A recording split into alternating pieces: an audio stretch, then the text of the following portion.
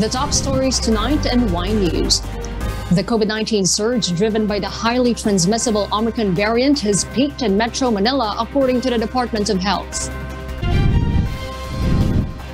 Medical groups have joined hands to ask President Rodrigo Duterte to veto the passage of the vape bill, which they say would bring harm to the public, especially the youth.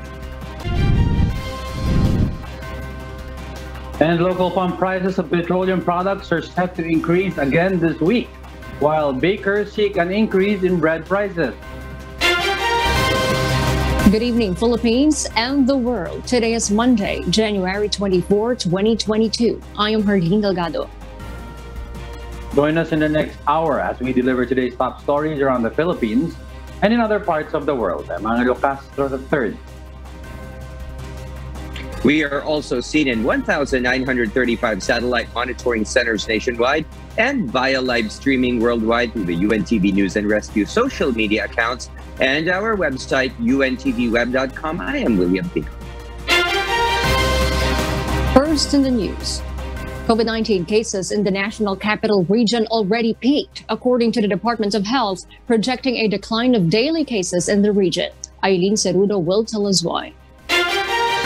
The highest number of COVID-19 cases recorded in a day was on January 10, with over 18,000 cases, according to Octa Research Group.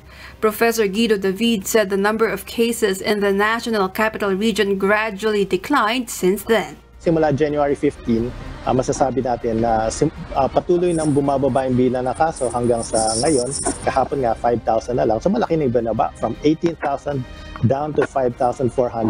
Ang laking improvement at kaya ayun nga yung projection natin, hopefully patuloy na yan hanggang Valentine's, baka less than 1,000, baka end of February, baka less than 500 na lang at mababalik na natin yung kalagayan natin tulad ng nakita natin ng November and December sa buong bansa. Pero sa Metro Manila pa lang yan. Octa projects daily cases in the region would be around 1,000 by mid-February, which can push the national government to lower the alert level restrictions in NCR.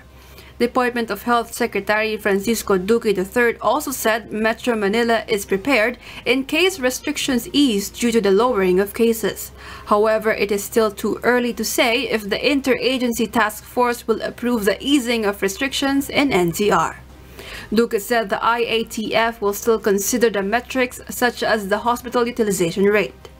Pero pag-uusapan pa rin yan mamaya sa IATF, rather on Thursday, baka kailangan ay tignan na rin kung talaga naman malinaw na ang healthcare utilization rate ay nagkaroon na ng pagbabaklas, yung decoupling, no? Kumbaga tumaas ang kaso, okay, pero yung natin, yung mga severe critical asa baba. Okay? So may decoupling kung tawagin. Baka pag-usapan yan na pwede na magbaba to alert level 2. Kung mapapanatili natin itong trend, so based dito sa trend nito, maaaring by Valentine's, at sana maging masayang Valentine's natin, ay baka nasa less than 1,000 cases na lang tayo per day sa Metro Manila. Pag less than 1,000, baka nasa moderate risk na lang tayo at may possibility na pwedeng iluwag ng IATF at ng Department of Health yung alert level, ibaba nila to sa mas maluwag na alert level. Based on the monitoring of DOH, the hospital bed capacity and ICU utilization rate in NCR are at low risk. Hospital utilization rate in other areas, meanwhile, are at high to critical risk, which the IATF is also monitoring. Aside from Metro Manila, the Octa Research Group also monitor a decline of COVID-19 cases in Cavite, Bulacan, and Rizal. Experts continue to remind the public to adhere to the health and safety protocols, especially in areas with high number of COVID-19 cases. Eileen Cerudo, UNTV News and Rescue. We serve the people. We give glory to God. The Philippines, meanwhile, recorded 24,938 new cases of COVID-19, pushing the nationwide case count to 3,442,056. Of this, 262,997 are active cases. Its data showed that 250,235 are mild, 7,944 are asymptomatic, 3,010 are moderate, 1,499 are severe, while 309 are in critical condition. The DOH also reported 35,461 new recoveries, bringing the total to 3,124,540, while 47 have died, bringing the total death toll from COVID-19 to 53,519. 5 laboratories were not able to submit their data on time. Meanwhile, the overall global COVID-19 caseload has topped 351,595,898, while the deaths have surged to 5,596,753, according to the Johns Hopkins University.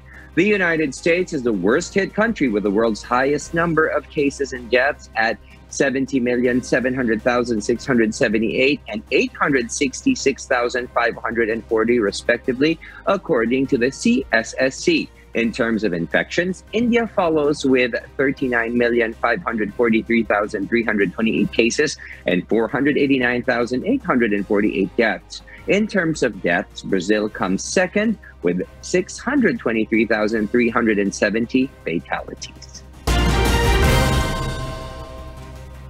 Malacanang urges the public to refrain from sharing disinformation on COVID-19 vaccine booster shots. Rosalie Cos will tell us why. Acting Presidential Spokesperson and Cabinet Secretary Carlo Nograles made a clarification about a video clip of President Rodrigo Duterte being shared and utilized by some against the administration of COVID-19 vaccine booster shots. The President made the statement on September 30, 2021. Tama na yung dalawang doses. Huwag ninyong sobrahan. Delikado. At alam mo, when you do that in multiple, hindi ka magsabi ng totoo, you deprive your countrymen, the others na hindi pa, sa isang bakuna na maibigay doon sa kapwa mo tao. Ganon yan eh. Pag masyado kayo, mayroong iba, may second, third, fourth, fifth, hindi naman kailangan. And it does not add really to the full protection of your body. You can even get contaminated again. The palace official said the statement was made when around 21 million Filipinos were fully vaccinated, and the government's priority was to increase the vaccination rate. It was also during this time when booster shots were not yet approved. Secretary Nograles reiterated the situation today is now greatly different because we have ample supplies of vaccine and a substantial percentage of the population was already fully vaccinated. The Food and Drug Administration has also approved the use of booster doses for all fully vaccinated. He added there is a clear evidence that COVID-19 booster shots provide additional protection against the virus. The palace called on the public to refrain from sharing disinformation that will endanger the lives of fellow Filipinos and will compromise the efforts to contain COVID-19. Based on the recent report of the government, 57.2 million Filipinos have already received complete dose, while 6.2 million have already been boosted. Rosalie Cos, UNTV News and Rescue. We serve the people, we give glory to God. The Transportation Department is now considering other public terminals such as docks, airports, and train stations to serve as vaccination sites for passengers. JP Nunez will tell us why. Transportation officers are now tasked to identify areas such as public terminals that may serve as vaccination sites. DOTR Undersecretary Artemio Tuazon explains that the newly launched mobile vaccination at the Parañaque Integrated Terminal Exchange was under the said plan. They are also identifying other public transport terminals to conduct vaccination drive, such as in docks, airports, train stations, and exit points from expressways. Alalahanin natin, umpisa pa lang ho ito. Ito pa lang ho yung una. Pinag-utos na po ni Secretary Tugade sa amin lahat na tingnan na rin po at pag-aralan yung paglalagay ng mga vaccination center sa ating mga puerto, sa ating mga airport, pati yung ibang terminal natin, our stations ng rail, pati na rin po yung ating mga ibang yung At PITX is one, pero titingnan po natin yung ibang integrated terminals natin kung pwede na rin natin malagyan ng vaccination center. The mobile vaccination at the PITX aims to provide convenience to passengers and public transport vehicle drivers to get vaccinated or receive their booster dose. It is also available for walk-ins. However, minors are not advised to get their COVID vaccines at the PITX. AstraZeneca vaccine is the only brand available on the site. The program aims to inoculate at least 500 individuals per day until Friday, January 28. But the MMDA may reconsider to extend the vaccination drive depending on the vaccination demand of passengers and other personnel in the terminal. We could extend, Maki. It depends on PTEX. Kami, yung tao namin, we can always deploy them anytime, anywhere. It will depend kasi we have to look at the demand. Kung halos wala nagpapabakuna, di ba?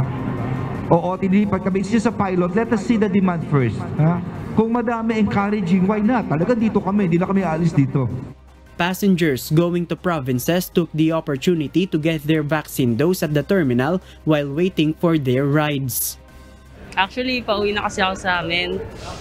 Magpapa-vaccine sana ako doon. Nakita ko meron dito, so dumaan ako para din ako punta doon. Sobrang ganda kasi hindi ko na kailangan pumunta doon sa lugar namin. Di pag pauwi ako, diretso na ako sa bahay, hindi ko na kailangan dumaan doon. Actually, ma'am, mayroon akong may schedule sa February 3 doon sa Cavite, Lasma. Nakita ko lang po na ito, opportunity, ko na lang para din ako makita yung February 3. The mobile vaccination schedule at the PITX is from 8 a.m. to 12 noon. JP Nunez, UNTV, News and Rescue. We serve the people. We give glory to God. The Philippine National Police, or PNP, urged all parents to refrain from tagging along their unvaccinated minor children in public places. Leah Ilagan reports why. The Philippine National Police recognizes the fact that restricting minors to go outdoors in areas under alert levels 2 and 3 may not be applicable since the IATF guideline allows them to travel outside. PNP spokesperson Police Brigadier General Roderick Augustus Alba said it has been a challenge to PNP personnel who are conducting regular monitoring of public places. The task may be more challenging sa areas under alert level 2 and 3 kasi wala namang age restrictions sa mga gustong lumabas. But we have this shared responsibility to protect each other from the further spread of the virus. Alba said PNP Chief Police General Leonardo Carlos reminds the police personnel to always remind parents on the safety of their kids. Alba adds they respect the decision of the parents bringing their children outside their homes when attending to essential activities, but they need to follow the public health standards.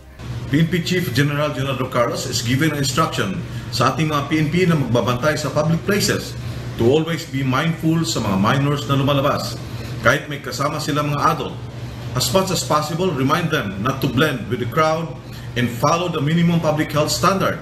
He adds, since the pediatric inoculation is still ongoing, minors who are yet to get vaccinated must be cautious all the time.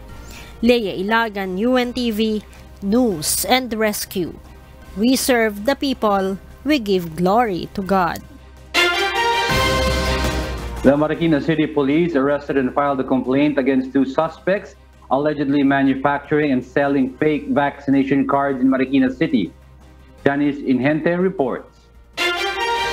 2 women who were caught making and selling fake vaccination cards were arrested in an entrapment operation and now in the custody of Marikina City Police. Based on the police investigation, the suspects allegedly made fake vaccination cards at the computer shop where they worked in Barangay Tumana, Marikina City. Suspects were identified as Rovelyn Leburel, 37 years old, a computer attendant, and Alma Ramirez, 43 years old, both presently residing in Barangay Tumana, Marikina City.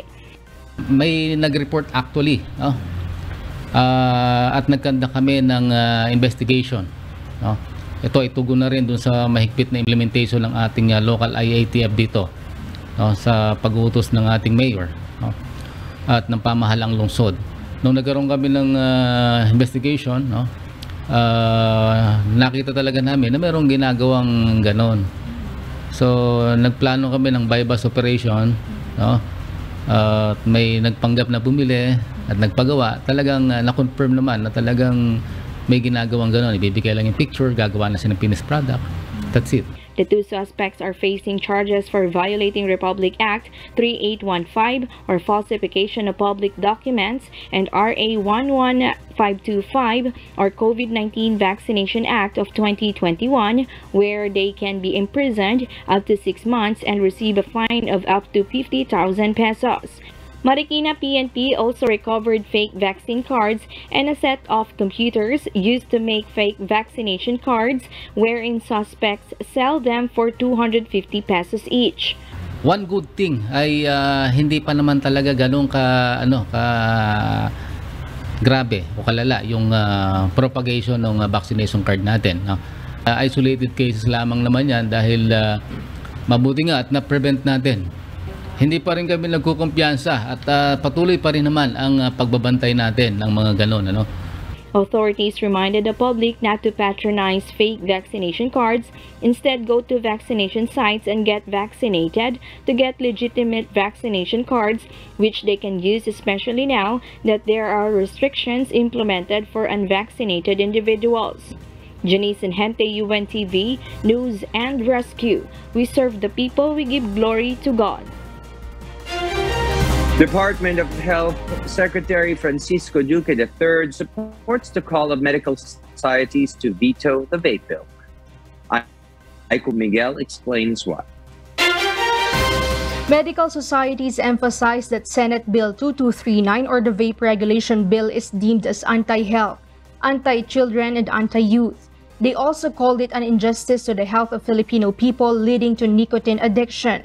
Philippine College of Physicians or PCP President Dr. Maricar Limpin said, approval of the bill does not go with the legacy of President Duterte. Mr. President, we appeal to you to veto the bill, the vape bill in its entirety. Dahil ito po ay isang deregulasyon ng e-cigarettes and ng heated tobacco products. Mr. President, yung vape bill na ito will actually break the vow that you made to the Filipino people to fight addiction. Ang mangyayari yun nito, it will even increase addiction to cigarettes, to alcohol, at ng mga illicit drugs. Philippine Medical Association President Dr. Benito Atienza also emphasized that this would endanger the lives of the younger population, as the vape regulation bill would allow them to freely purchase and use vape. Yung e-cigarette na dati po ay 2 ay magiging 11 at pinababa po ang edad na pwedeng gumamit nito na dapat po ay 21 years old. Nang ang mga vape stores ay nasa nasa mga harapan ng ating eskwelahan. Dr. Cory Avancenia of the Philippine Pediatric Society and Philippine Academy of Pediatric Pulmonologists said vaping would also lead them to a habit of addiction. Former Food and Drug Administration Director General Eric Domingo also said the regulation of vape products should be headed by the FDA and not the Department of Trade and Industry. Senate Bill 2239 authorizes the DTI as the regulatory body tasked with the regulation of vape juice or chemicals. The existing Law Republic Act 11467 only allows the DTI to regulate vaping device and not the nicotine liquid used for vaping. The vapes must be regulated by the proper and competent authority to regulate them. Hindi naman po basta-basta ito produkto. Hindi naman to katulad ng consumer products or construction materials na bakal, pako o yung mga tubo, kahoy na gagamitin sa bahay. Ang vape po ay isang bagay na sinusunog, pinapasok sa baga ng tao, pagkatapos meron po itong pharmacologic at physiologic effect sa ating katawan. Ang nikotina po ay registered at listed sa Pilipinas as a drug. Health products have to be registered by FDA. Health Secretary Francisco Duque III backs their call and said vaping will only bring damage to health and endanger the lives of Filipino youth. Talagang kami ay sumasangayon at sumusuporta sa posisyon na mga iba't ibang associations, no, na nagpakita ng kanilang disgusto for the vape bill. Senate Bill number 2239 has yet to be ratified by the Senate and House of Representatives before it reaches the office of the President for signature. Aiko Miguel, UNTV News and Rescue. We serve the people, we give glory to God.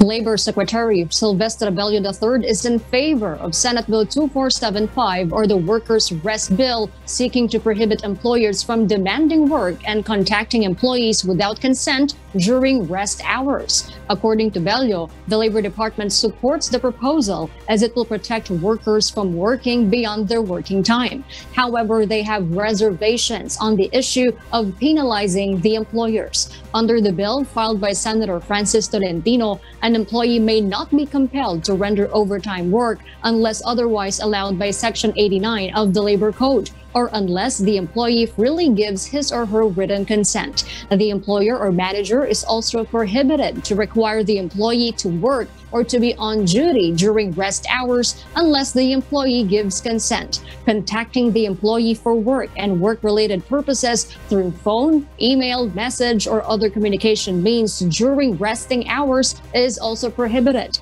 unless it is for the purpose of notifying the employee of the need to render emergency or urgent work as provided under the Labor Code. Those who will violate the provision shall pay the employee 1,000 pesos per hour of work rendered, provided that there is a substantial evidence to prove the violation and number of hours worked. If the assertion of the employee of his or her rights resulted in discrimination, the offender shall be penalized with imprisonment of not less than 1 month and not more than 6 months, and a fine of not less than 100,000 pesos. 30-year-old Mickey Alonso, who works in the BPO industry under a work-from-home arrangement, also welcomes the proposal. My office is set up inside my bedroom. So, hindi mo na talaga namamalayan yung oras kasi you don't get out a lot. Magugulat ka na lang you're working for 16 hours straight, 14 hours straight na. I think consent is very important, with everything you do. It's a sign of respect, and it's also a sign of how employers could take care of their employees. The Associated Labor Union's Trade Union Congress of the Philippines, or ALU-TUCP, also welcomes the measure, noting that it is long overdue since a lot of employees have been experiencing over-fatigue since the pandemic began.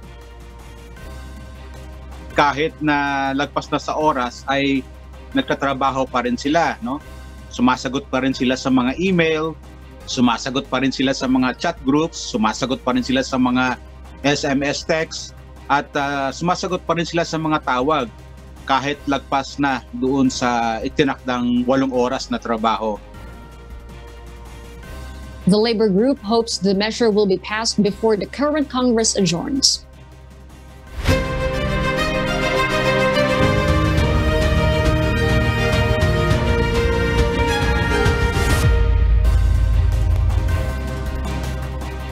Manila Mayor Isko Moreno, Senator Manny Pacquiao, and Vice President Leni Robredo expressed their willingness to join another round of presidential interview or debate. Meanwhile, former Senator Bongbong Marcos Jr. vowed to reorganize the country's healthcare system. El Maribohok will tell us why. Manila Mayor Isko Moreno Dumagoso attended the ceremony for the use of 7 new trucks of the Department of Public Services. In an ambush interview, he said he is willing to participate in succeeding presidential interviews or debates if his schedule permits. We submit ourselves to regular aplikante tayo sa taong bayan. I think karapatan ng taong bayan na makita rin tayo at marinig bawat kandidato. Senator Manny Pacquiao is also ready to face media interviews.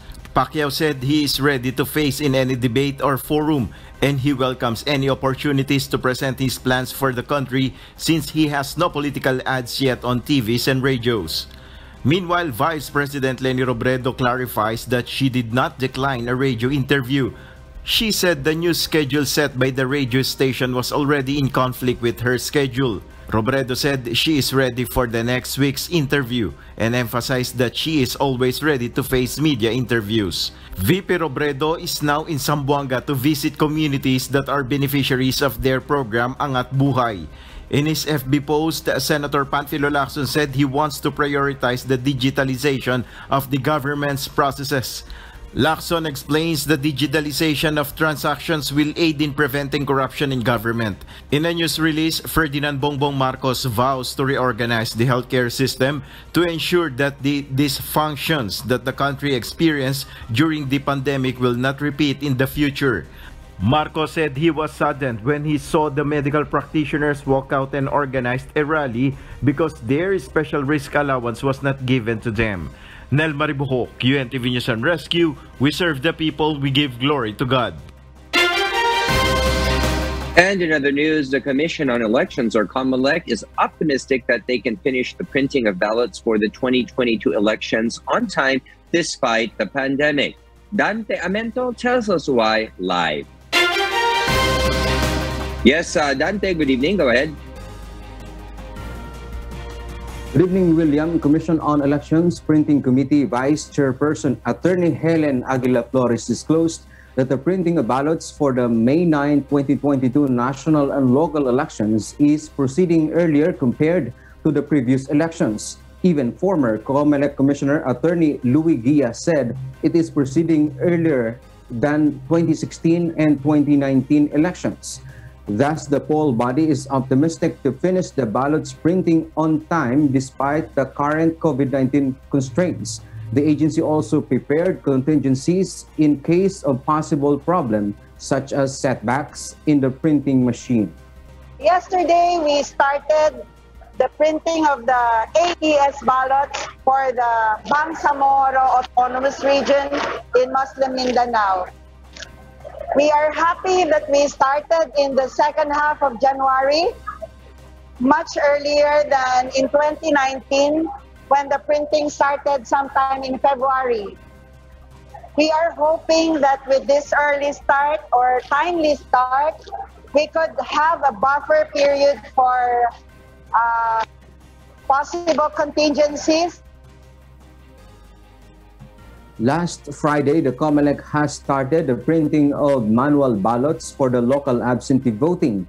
It was followed by the ballots for the overseas voting. Meanwhile, for the local voting, the printing of the over 2.5 million ballots for the Bangsamoro Autonomous Region in Muslim Mindanao began yesterday.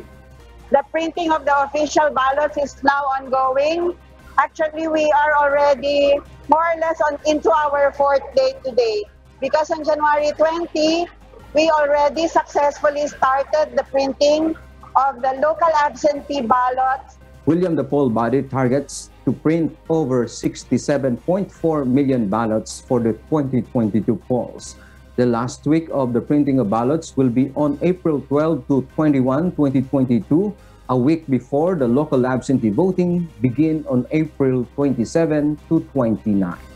And that's our latest slide from Quezon City. Back to you, William. Yes, thank you, Dante Amento, reporting live from Quezon City. The Department of Trade and Industry Studies will look into the request of bakers to raise the prices of bread.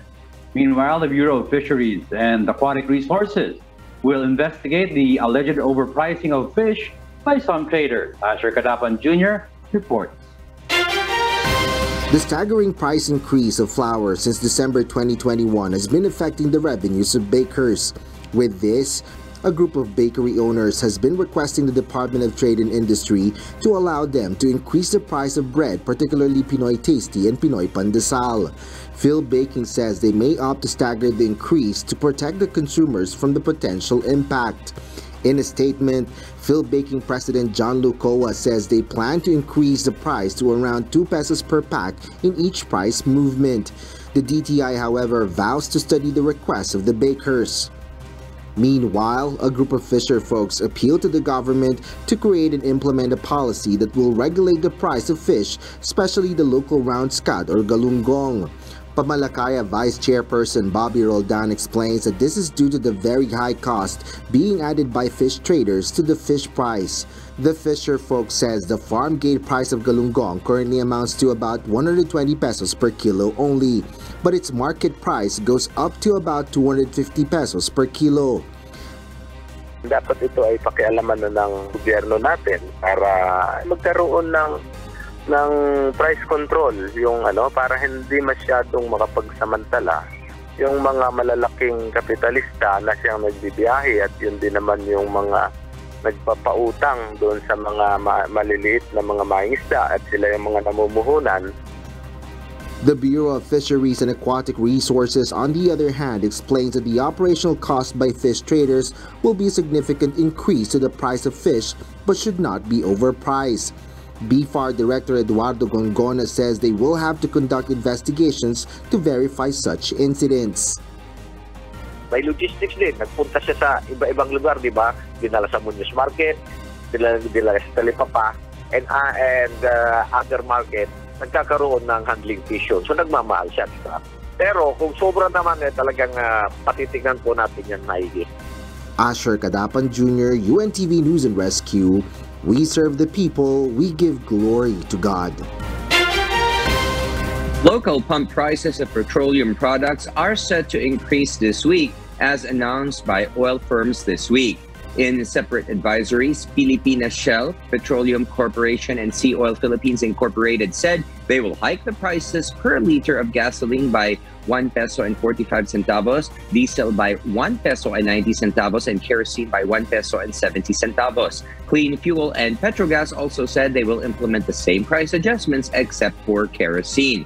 This marks the fourth straight week of price increases this year. The oil price hike will take effect on Tuesday, January 25. Other oil firms have yet to make similar announcements for the week. And for the news abroad, Prime Minister Jacinda Ardern puts her wedding on hold as New Zealand moves into red light COVID-19 setting. Marvidal Finn will give us the details live. Yes, Marby? Marielle, the country's most high-profile upcoming wedding has been impacted by tighter gathering rules under New Zealand's newly implemented COVID-19 red light rules. The announcement came after 9 cases of the Omicron variant were detected among a family from the Nelson Marlborough region who traveled by plane to Auckland to attend a wedding and other events. Initial estimates suggest more than 100 contacts, while a flight attendant on the family's flight also tested positive and has flown on several flights while infectious. On Sunday midnight, New Zealand moved to a red alert level. Ardern clarified that this was not a lockdown and that under these red restrictions, schools and businesses can remain open and domestic travel can continue. However, the government imposed mandates for mask wearing and social distancing, as well as a cap for 100 customers indoors in hospitality settings and events, or 25 people if venues are not using vaccine passes. Despite the 100 allowed vaccinated guests, Ardern said her wedding would not proceed in a restricted form, and she apologized for those caught up in the same situation. When asked how she felt about her wedding cancellation, here is what Prime Minister Ardern had to say. Oh, such is life. All right, anything else? We'll finish with you, Amelia.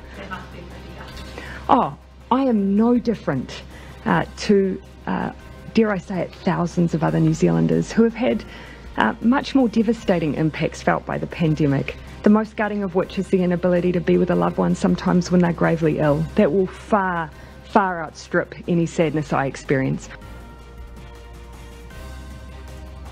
Back to you, Marielle. Thank you, Marvidal Finn, for that live report. The Chinese government has ordered a mass coronavirus testing in a Beijing district ahead of the Winter Olympics. Maeve and Dog will tell us why live. Yes, Maeve, go ahead.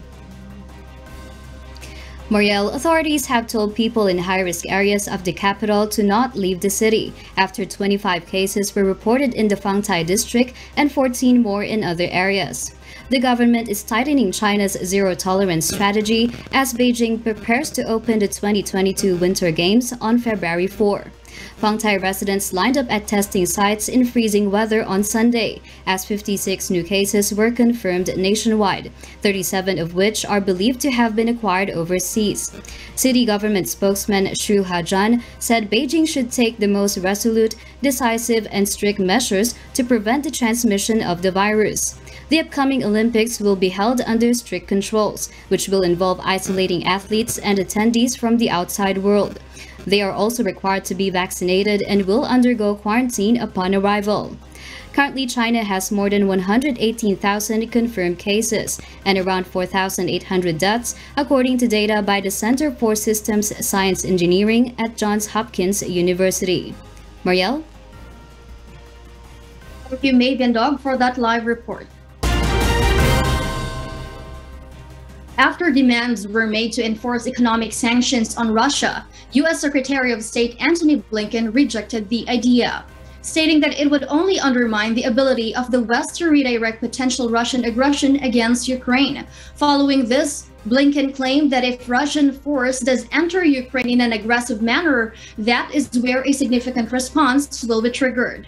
Contrary to the Secretary of State, Volodymyr Zelensky, the president of the Ukraine, supports the imposition of sanction.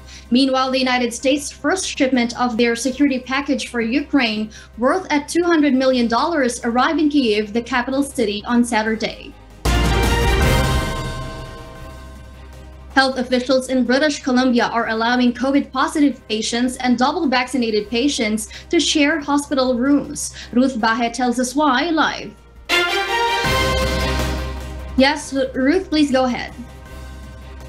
Marielle, Fraser Health Authority have allowed sharing of rooms between COVID-positive and double-vax patient as part of maximizing space in healthcare facilities amid a rapidly mounting hospitalization rate due to the more infectious Omicron variant. British Columbia Health Officer Dr. Bonnie Henry said that precaution would be put in place if double-vaccinated patients were placed with COVID-positive patients in the same room. And it really is about maximizing our ability to provide care to people. So we've been looking at how many people are admitted to hospital where their test on admission is positive. So it's an incidental finding. It's not the reason for being in hospital, and they don't have respiratory illness related to COVID. And in those cases, being able to maximize the use of space if needed, with additional precautions in place, as we would for people admitted with other respiratory illnesses. So that is an infection prevention and control team decision made at a hospital by hospital, and actually room by room and ward by ward basis, depending on the needs in that facility. Hospital beds are placed a minimum of 2 meters away from any other patients in the shade room. This new policy of sharing rooms doesn't include putting immunocompromised people with COVID-positive patients, and they must be either asymptomatic or mildly symptomatic in order to share rooms, while those experiencing significant symptoms will continue to be placed in COVID-19 only cohorts. Marielle? Ruth, is this policy limited only to Fraser Health? And for people who are not familiar with this term COVID-19 cohorts, could you explain what this means? Marielle, it is not clear if this policy covers other hospitals in British Columbia, other than the 12 hospitals that are under Fraser Health. Now, as for COVID-19 cohorting, it only means assigning different patients into different groups based on the risk of infection, whether they have tested positive for COVID-19 or not, for the purposes of disease management. Back to you, Marielle. Thank you, Ruth Bahe, reporting live from Vietnam.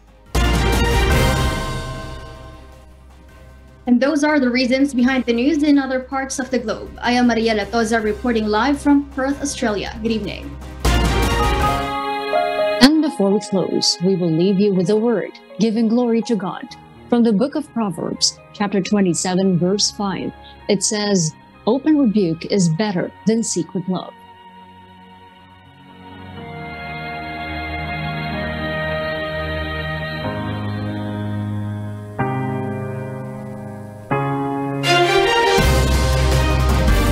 And those are the reasons behind the news, January 24, 2022. I am Herlene Delgado.